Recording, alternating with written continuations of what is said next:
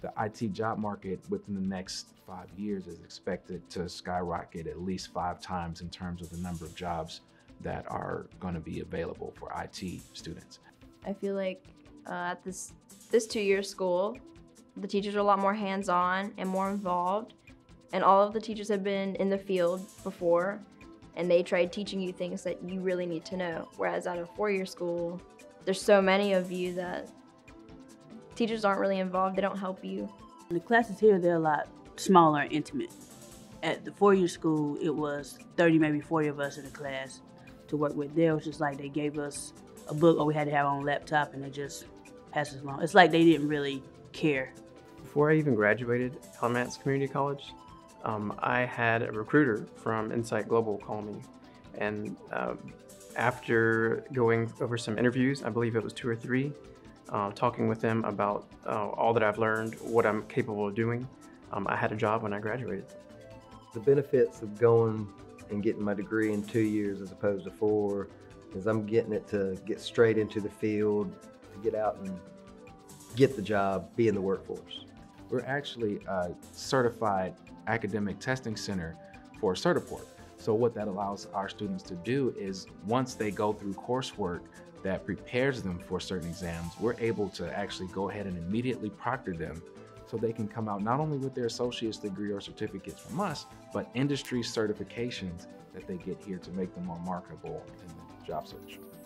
A student has to be able to market themselves.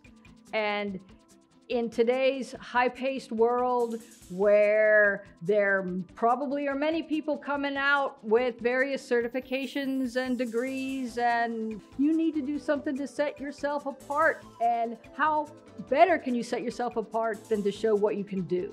When I was interviewed for the job at Cisco, they asked me if I had any certifications, but I did have some certifications that I earned from the college, like Outlook, and they were a bonus. They were a plus because they wanted to see that I know what I'm doing.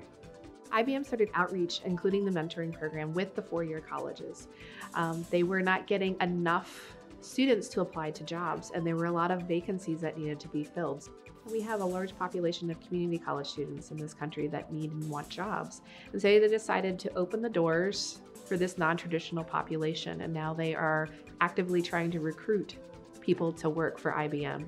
My mentor is a programmer over at IBM, and this was her first year at IBM, so for her being paired off with me, that was really neat because she had just graduated, she had just done her job search, and this is her first year in the field, and she was able to give me a lot of tips and talk me through a lot of her fears and a lot of her struggles and comfort me through mine. The mentors are also able to look at resumes, help with experience, and talk about skill gaps that they have when they are creating these relationships, so it can hopefully benefit them in the job process.